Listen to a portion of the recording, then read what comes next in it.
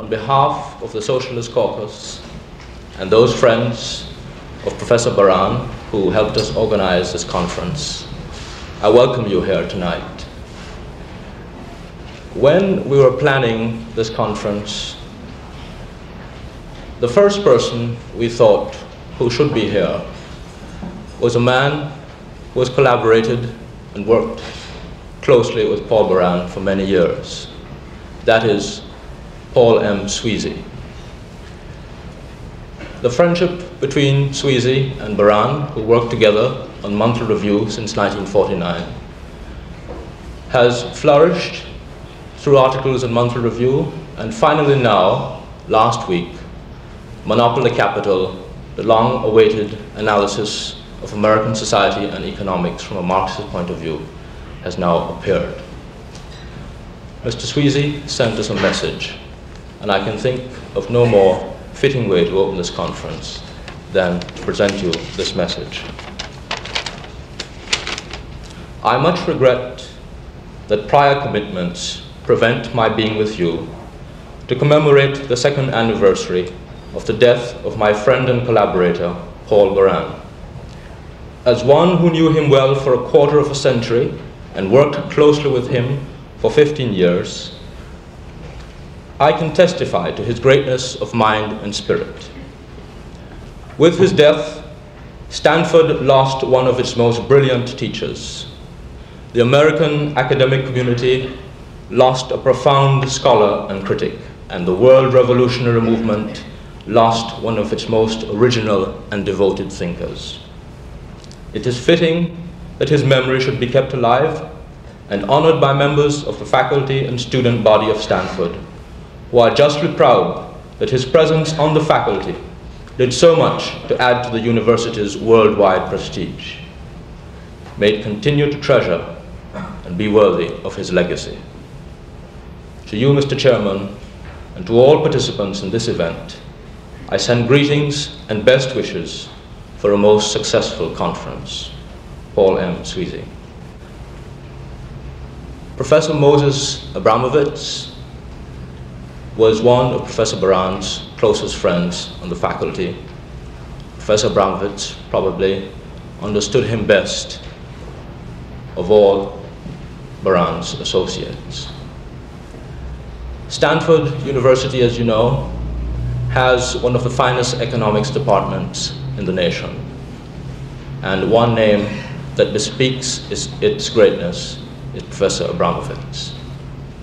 He has written several books, 2 on business cycles, and a further one on employment in Great Britain. I give you now Professor Moses Abramovitz, former chairman of the Stanford Economics Department.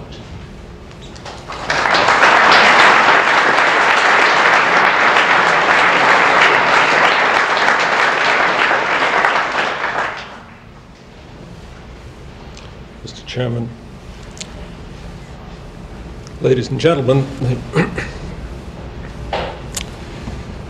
the occasion for this meeting is the second anniversary of the death of Paul Baran, who was a very important figure in a most important strain of modern thought. He was a great exponent of Marxian thought in its broadest branches. He occupied a place in Marxian economics which, in his generation,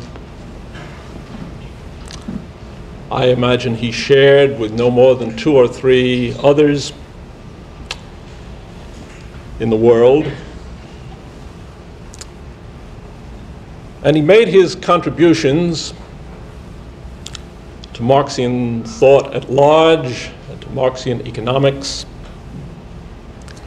here in this country under circumstances which required of him not only intellectual gifts of the first order, but resolution and courage which are vouchsafed to very few. And it's appropriate that this meeting, which has as its occasion the anniversary of his death, should take place here at Stanford, because it was, after all, here that Baran spent the last 15 years of his life, which were the years of his maturity, the time when he actually produced those articles and those books on which his influence and his contribution rests. And it was here, of course, that he taught successive classes of students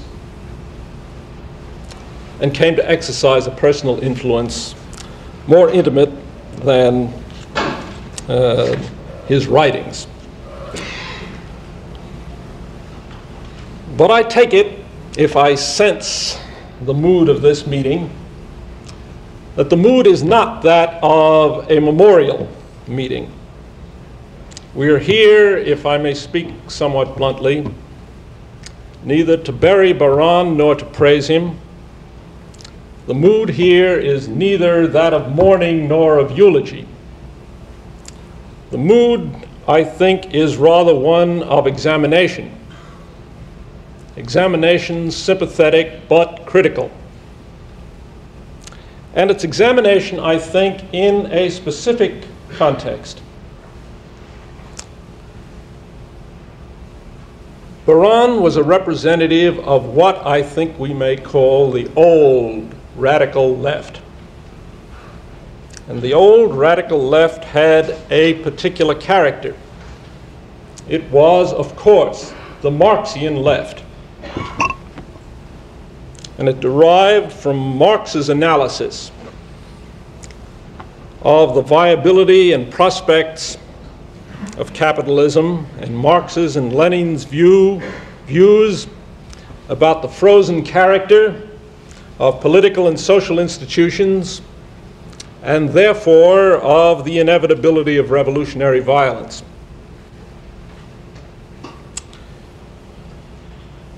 And this old revolutionary left now confronts a new left, one still in search of its own character. And we only have to look at the titles of the meetings that have been arranged for this conference. The elusive new left, the new radicalism, emergence or revival. Now, if this new radical left is in search of itself and in a mood of examination, then to hold a conference centered on Baran's thought and Baran's writing is really to examine the question, what does the old radical left have to say to the new? And the need for that examination is, I believe, all the more intense because things are clearly not shaping themselves according to old formulae. And let me illustrate that in just two ways. We had a visit here just this week from a Hungarian professor, the head of the Department of World Economics in the Karl Marx University in Budapest. And I had lunch with him. And I put to him the following question. What is the communist view today about the viability and the prospects of Western industrialized countries? Is it what it was a generation ago? is it still expected that these Western industrialized countries are not viable and that their prospects are poor? And his answer was, as I expected it would be, that communist views have changed, that in their view, Western industrialized countries are not only viable, but had been and seemed likely to prove to continue to be successful in, if I may use a Marxian phrase, the organization of productive forces for development. And my next question to him was, do you explain this as the result of the fact that either by our own choice or because it has been imposed on us, we have been maintaining a huge military budget which has sustained demand and activity? And his answer was, yes, that's partly the case, but more fundamentally, it's because Western industrialized countries have proven to be much more flexible, much more adaptable in the reorganization of their economic institutions than we had expected them to be. And then he added slyly, you seem to have found a way to incorporate more social control into your private enterprise systems than anybody could have anticipated. And of course, there's another side to the same story. It's perfectly clear that Eastern Europe is itself groping towards more reliance on market forces to organize their own economic activity. And all this suggests that the dichotomy which existed in the old radical thought between capitalism and socialism stands in need of some further examination. But I would go on to say that viability and growth are not the same thing as optimality. What I have had to say and what he had to say says nothing about justice in the distribution of goods. It says nothing about the quality of output. It says nothing about the quality of society and of the man being produced in society under Western enterprise in whatever variant that exists. And that brings me to my second point, which has to do with Baran's views about social science here in the West. Those of you who know something about him and his work know that he was contemptuous of Western social science. He felt that its empiricism was a false and exaggerated aping of physical science. He called us intellect workers, as distinct from intellectuals, puzzle solvers, busying ourselves with small questions on the pretext that they were quantifiable, because we fear to deal with large questions which might not be quantifiable. He considered our ethical neutrality a pose behind which we avoided dealing with the social criticism, which was properly the business of social scientists. I don't want to comment on this. This is something you're going to go into more deeply. I rather expect that Professor Marcuse will have something to say about it later this evening. I would simply add this to enforce what I had to say about the need for examination in the course of this conference rather than eulogy. Social science could not tackle, until lately, many of the larger questions on the basis of experience that Baran would have had it deal with. And the same, if I may say so, was true of Baran's predecessors in Marxian thought. And simply for this reason, there was never during Marx's lifetime any industrial society organized on other than what we would today call a free enterprise basis. And there was never in Baran's lifetime more than one such a society until the last decade or 15 years, and that one, of course, was still in the course of industrial development and developing under the most difficult conditions in the face of international hostility and partly under conditions of war. But those things are changing very rapidly today, and new experience is pouring in on us from a variety of directions.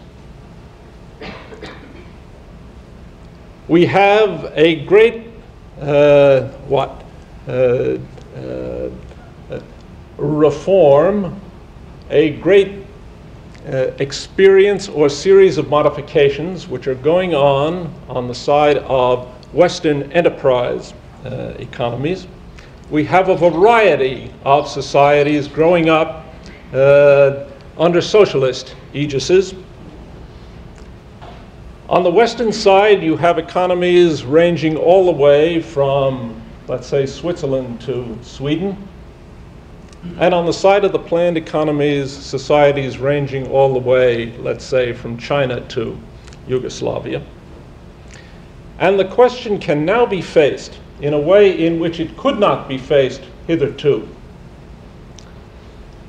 What kind of quality of society is being built, and what kind of man is being produced in those societies?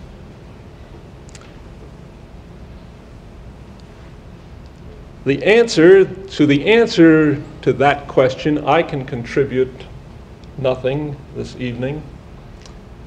I can contribute little, if only in the light of an old Talmudic saying which says, without love and sympathy, there can be no deep understanding, and without deep understanding, there is little chance of constructive criticism. I was an old and I hope dear friend of Paul Baran, but so far as the intellectual stance that he adopted is concerned, I was an outsider. I think that may be less true of the man who will bring to you the main course of this evening's meal. Professor Marcuse, like Baran, enjoyed a continental classical education. He has been and is a distinguished philosopher, a political philosopher by specialty, a long-time student of Marxian thought, now professor of philosophy at La Jolla. And he will speak to us this evening, and I'll try to get this right, on Baran's critique of modern society and of the social sciences. Professor Marcuse.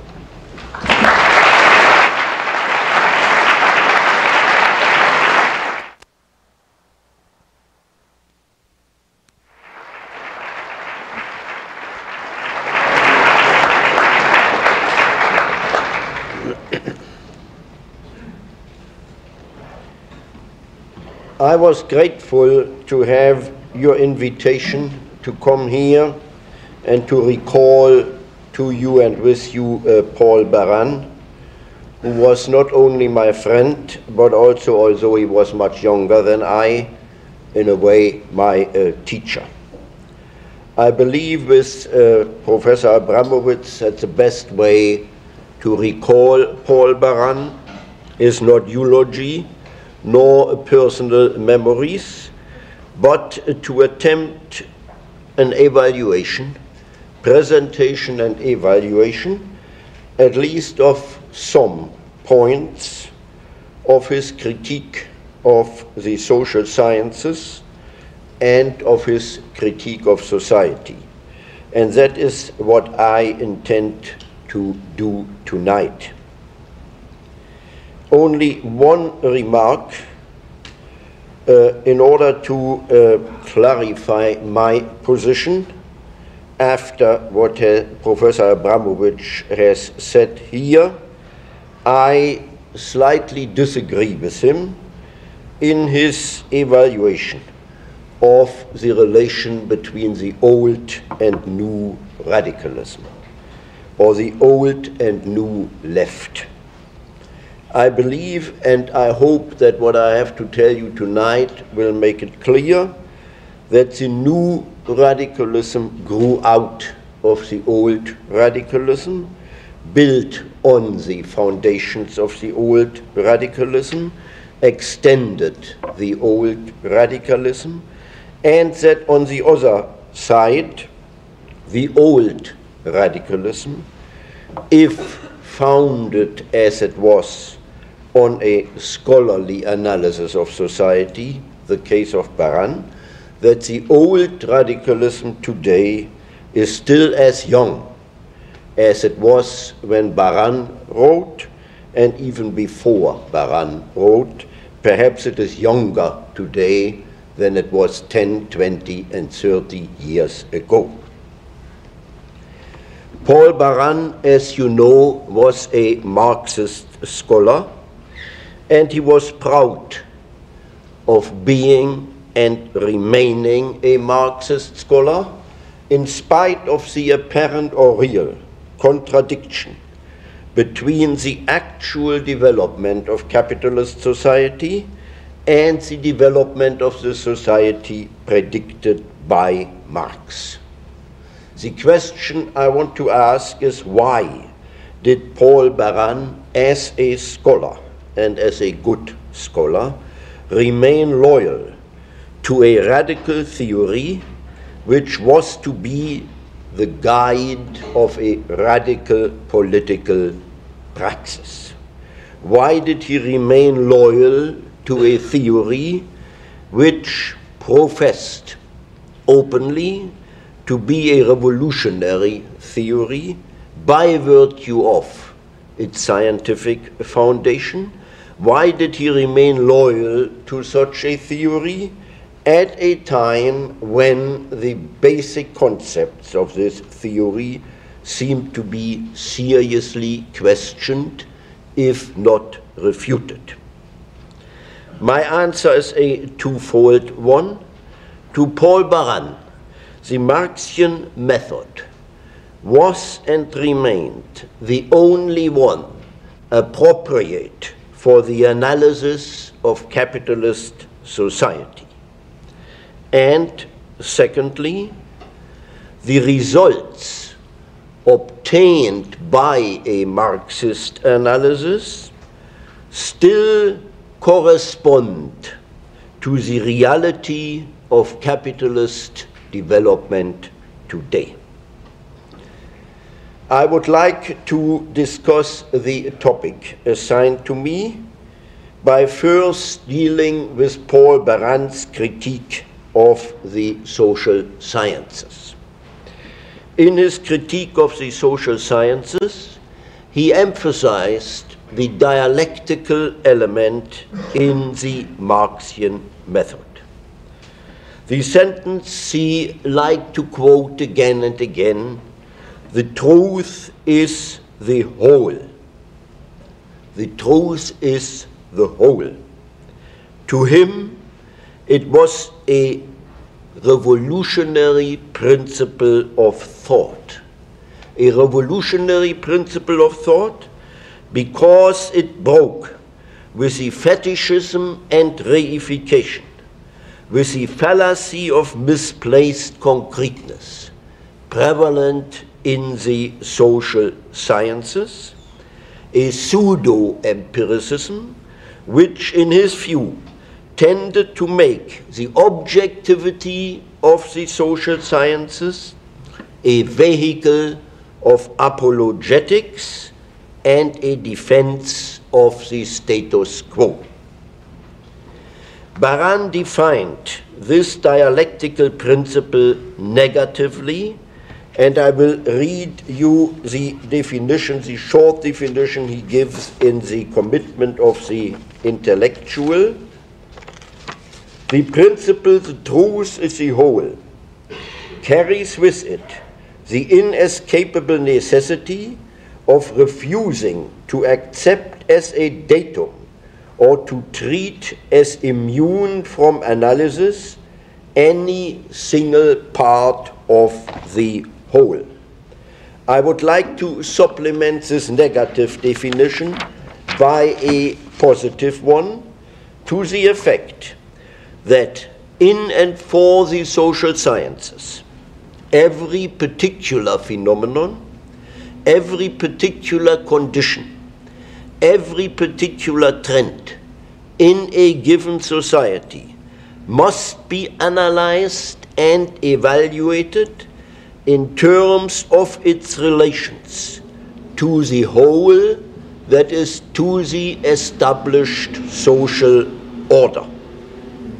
Isolated from this whole, the respective phenomenon, condition, or trend remain a false, at least incomplete and inconclusive datum, concealing rather than revealing its true place and function in the social order.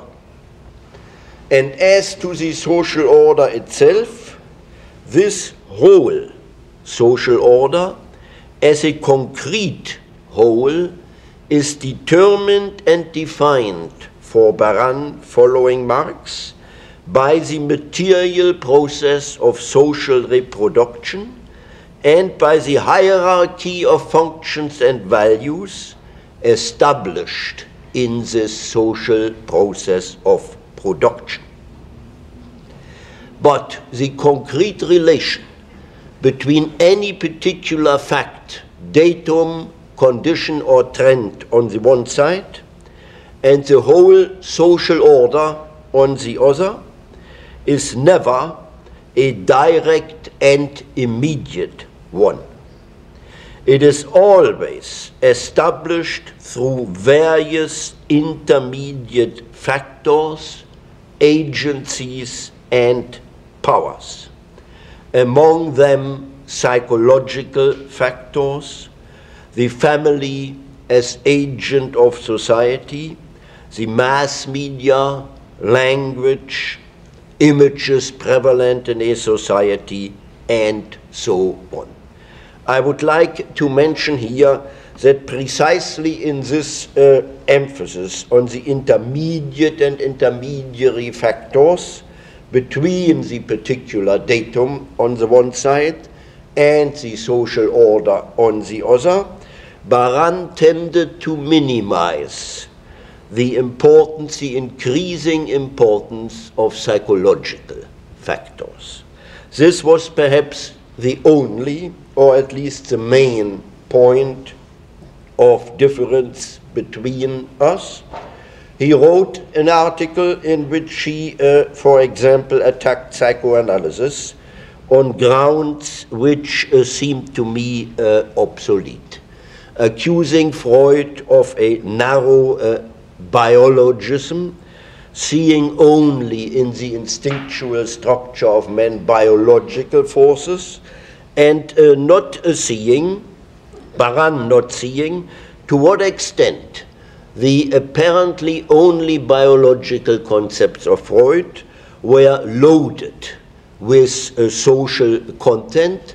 For example, to what extent the reality principle in its effect on the instinctual structure was not a biological but a social and historical principle. Now, the whole which is the target of the analysis in the social sciences, is not something thought out by the philosopher or the social scientist. It is not, as it is so frequently called, a hypostatization. It is rather the real concrete which shapes the existence, the life, the function and prospects of every single one of us, of every single member of the population of a given society. This whole is nothing abstract. It is the most concrete power that exists. And precisely in this power of the society as a whole, unmastered by the individuals, expresses itself the negative feature of the capitalist, and not only the capitalist system, of any society in which the process of production and reproduction takes place unmastered and uncontrolled by the individuals themselves. Now, Baran believed that a social science which neglects this dialectical relationship between the particular conditions and facts on the one side and the whole social order on the other, that such a social science succumbs to the fallacy of misplaced concreteness, that such a social science is necessarily uncritical because it takes for a neutral, objective datum that which in reality is in a literal sense a made datum. Such a science cancels or conceals the factors behind the facts. And since social science deals with relationships between men, it conceals the social interests and powers which make the facts. Let me give you two examples. I'm sorry to interrupt, but a small part of Mr. Marcuse's address was lost while the operator changed tapes. The first example about which he spoke was election returns, and to what degree such returns are true indications of democracy functioning at an optimum level. Mr. Marcuse goes on. Such a study takes usually as final data the two existing parties, the mass media, and what is transmitted as information by the mass media, and it takes as granted as self-determination in choosing a candidate what may well be the result of a long-term indoctrination and manipulation. In other words, taking all these facts merely as facts and not looking for the factors which make the facts and determine their power and the direction in which they work. Such studies may well call choice what in fact is not really a choice, what amounts to a no choice between pre-given and pre-established facts and candidates. Second example, public opinion polls which fail to relate to the framework of choice and expression, fail to relate to the degree of indoctrination preceding and resulting in the freely expressed opinion. They abstract from the institutionalized social repression caused by the normal pressure in the society, pressure exerted by the newspapers, the neighbors, status, job, and so on. The same relation, or rather failing or missed relation, between the fact of public opinion and the factors that make the public opinion. The pollsters working in the service of the powers that be may thus well be in the situation of the makers of public opinion, who afterwards, in a scientific way, ascertain the public opinion which they have contributed in making. I should like to emphasize that Paul Baran never really rejected or neglected the need for quantitative analysis, the need for statistical work, and painful and painstaking statistical work in the social sciences. He never rejected outright even positivism, that is to say, the insistence on verifiable experience and observation.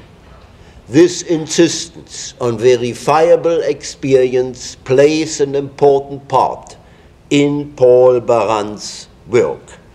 But he was not satisfied with a mutilated and manufactured experience. He believed that the facts and data of experience would reveal their true content and meaning only if analyzed in the context of the social order as a whole. And that meant for him only if analyzed on the basis of a comprehensive and critical theory of society. Otherwise, the facts would remain mute facts or false and incomplete data. Now, in his critique of uncritical social science, Paul struck at the very roots of the positivistic fallacy with his attack on the positivistic treatment, or rather non-treatment, of values as lying outside any scientific scrutiny. His analysis of the relation between facts and values, his restoration of values as legitimate scientific contents, is doubly important. First, because it provides the legitimate theoretical underpinning, the methodological basis for Paul Baran's insistence on the political commitment of the intellectual. And secondly, this restoration of values as scientific objects opened to him a tabooed dimension of the social sciences. Values such as real or professed adherence to certain ethical standards, such as specific social and political aspirations and goals, such as norms of private behavior and so on, are not merely a matter of personal or group preference, but they are, in their prevalence, choice, and effectiveness, objective elements, factors, and forces of the established social order. They are historical facts and forces.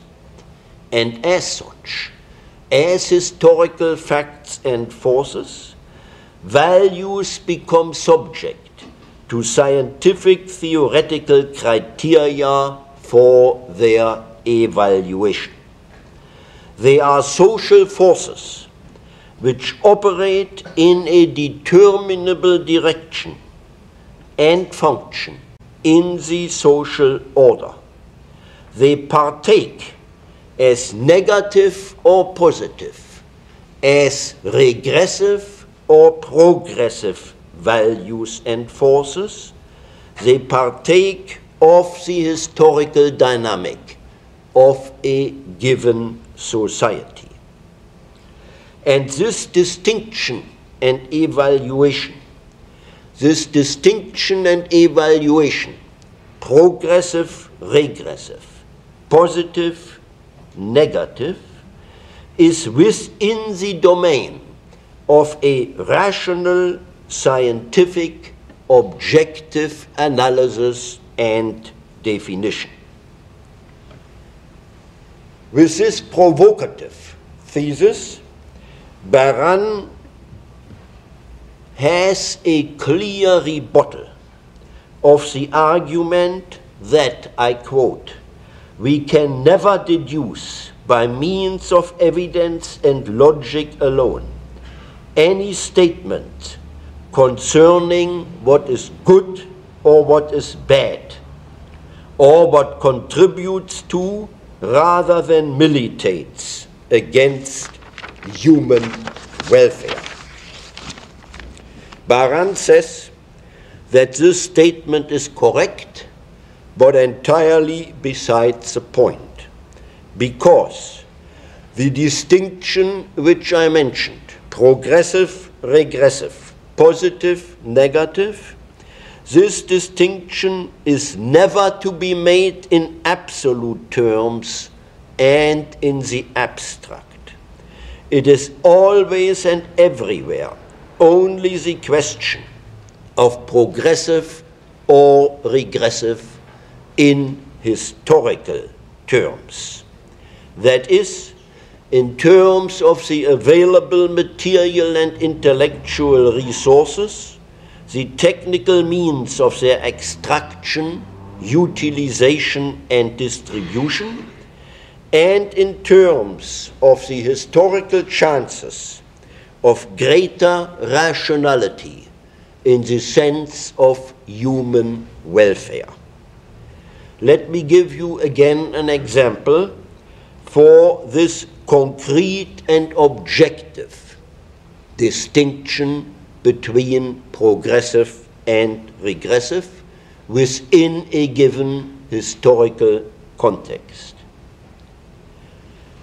The value judgment, progressive or regressive, applied, for example, to the situation in the backward countries today, is translatable into statements of fact concerning, for example, the need for a radical agrarian reform, gradual industrialization, and statements of fact concerning the economic and political function of foreign capital, and so on and so on. On the basis of these facts, we can come to a more than preferential personal or group judgment which policy in the backward countries would have the historical chance of progress in human welfare and which would have the opposite chance. And on the basis of such a concrete analysis, the social scientist can then proceed to examine the various means and policies in these countries with a view of their prospective chance to attain the desired end, namely the modernization and humanization of these societies.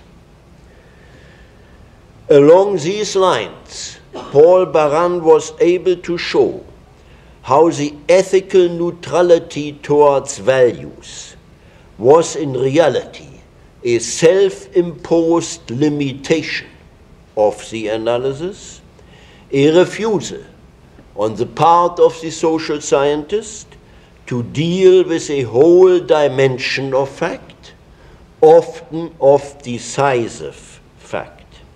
And in this sense, he called it uncritical and even unscientific. He once called this neutralization of social science a contracting out, delegation of responsibility to whom it may concern, but not to the social scientist himself who was doing the work. Delegating of responsibility, not only moral, but also scientific responsibility, namely the responsibility of the theoretician to seek the whole truth, not to accommodate to a definition of facts which excludes the most valuable facts, those facts which would imply taking sides, taking position in the struggle of conflicting political movements. Such political commitment is the result rather than the prejudice of theoretical analysis, and it was for Paul Baran an essential element of scientific objectivity. The facts themselves, the ascertained conditions themselves, implied, if analyzed to the very end, implied such a political commitment, implied such a taking sides.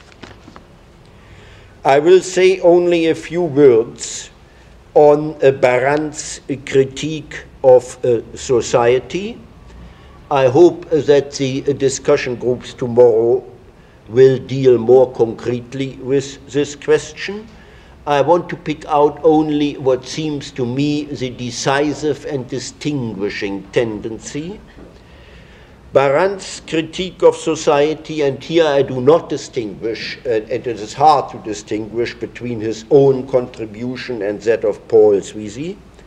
This critique of society is focused on one central concept, namely that of economic surplus.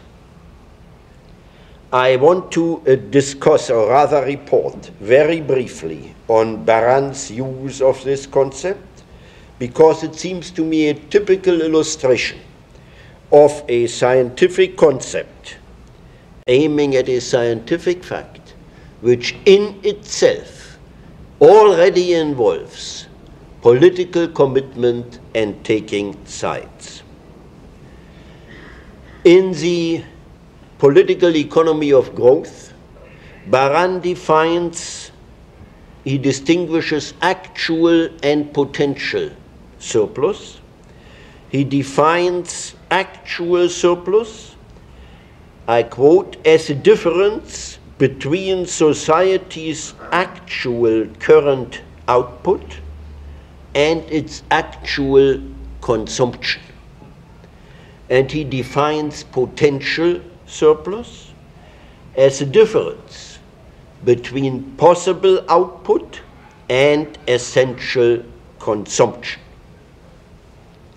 In more vulgar Marxian terms, with this concept of economic surplus, the target of the analysis is the contradiction between the available social wealth and its restricted and even miserable utilization, between productive forces and production relations restricting and distorting these forces.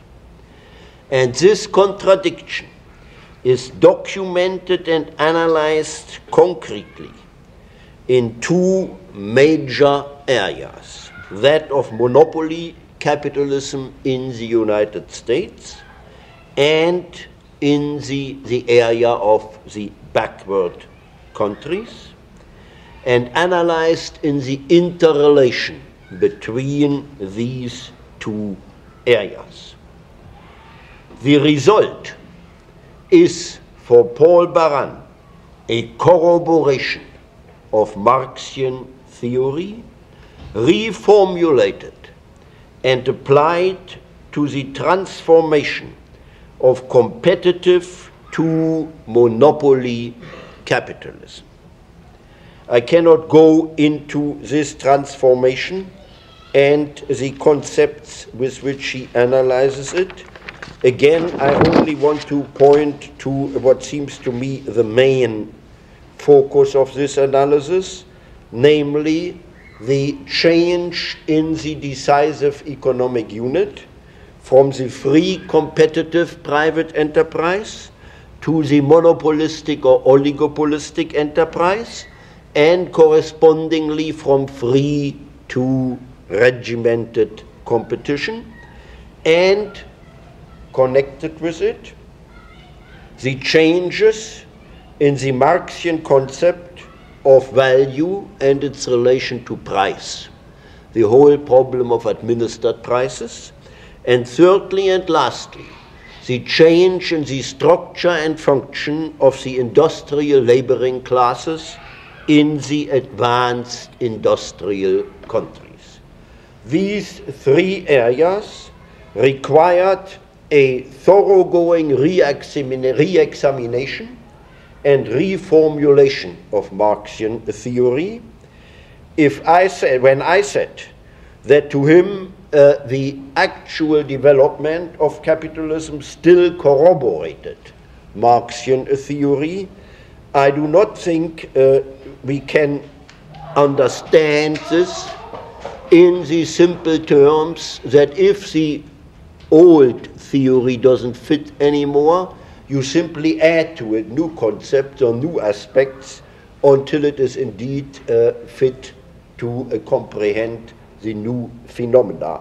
The decisive criterion whether such an extraneous addition to theory has taken place or not is the examination whether the new concepts and new elements can be derived and deduced from the basic concepts of Marxian theory itself as the internal development of the basic concepts. If this is the case, we simply do not have an adaptation extraneous of the theory to new facts, but the new facts, an attempt is made to comprehend the new facts in developing, on the basis of the theory itself, the main theoretical concepts.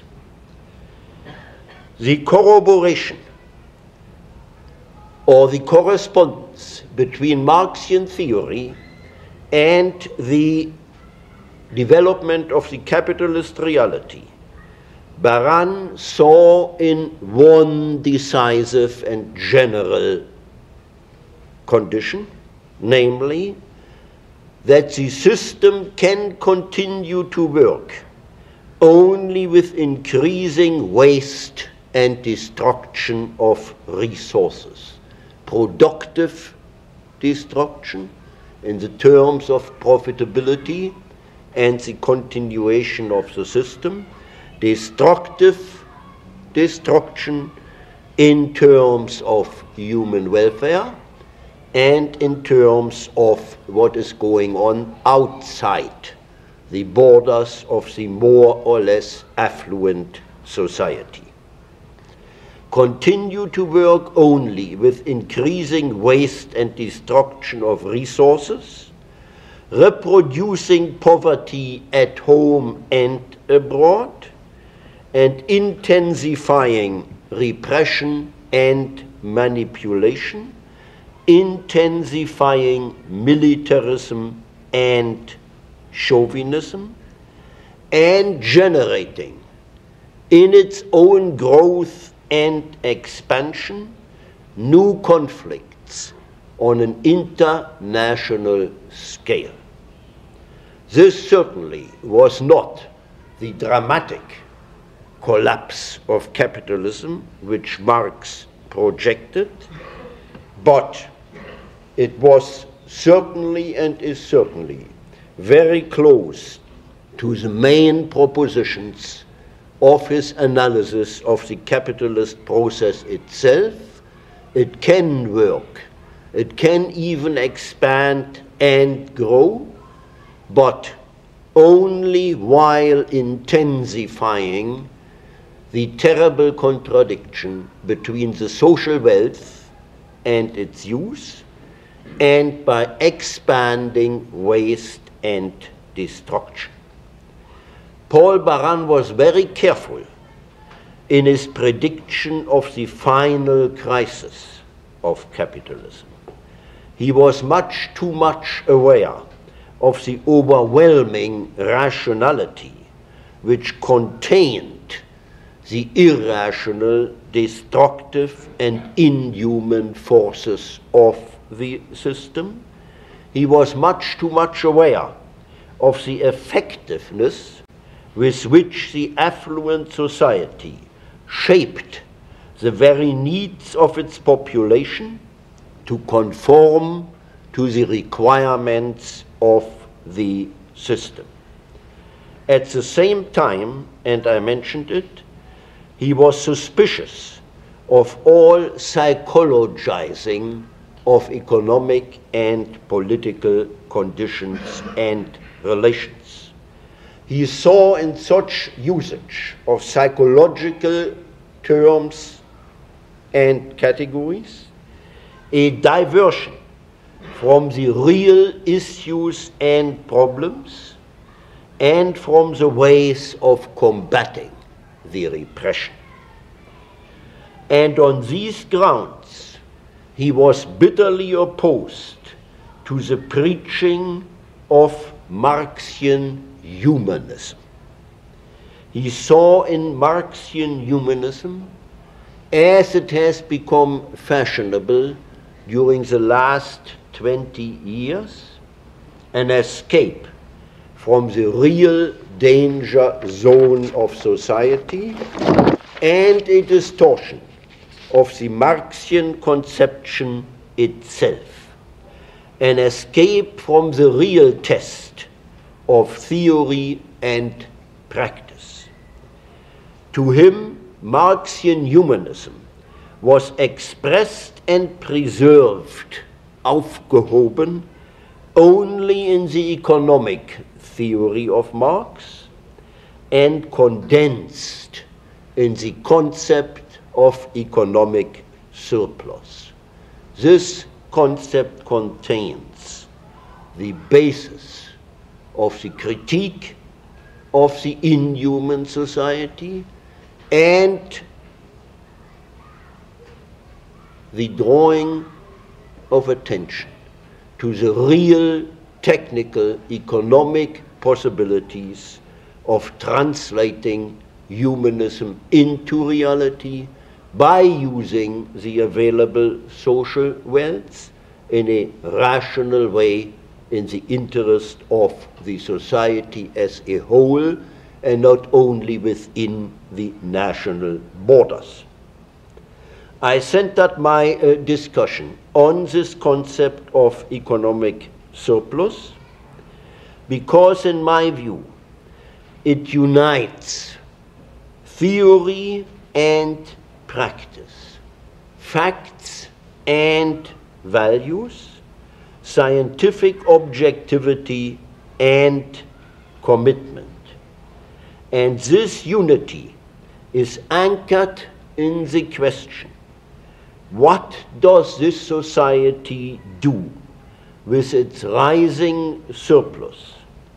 That is to say, with its growing capability to create a human life for all, with the growing potential for the conquest of poverty and scarcity the world over, with its growing potential for peace and liberation.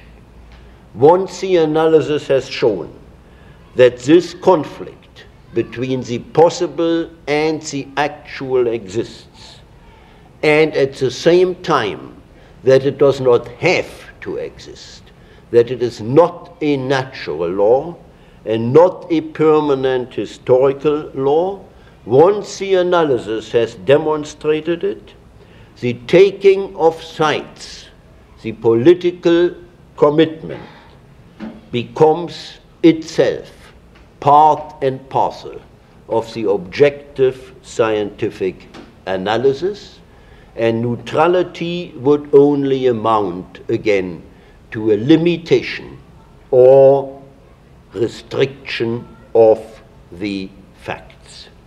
I have at the beginning raised the rather rhetorical question why Paul Baran, in spite of real or apparent conflicts with the reality, remained in the Marxian sense a radical.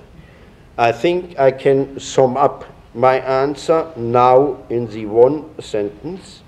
He remained a radical because to him this kind of radicalism was nothing brought to bear on the theory from outside, was not a personal preference, but was implied and involved in the theoretical analysis itself, and therefore was an element not only of moral and political, but also of scientific responsibility. Thank you.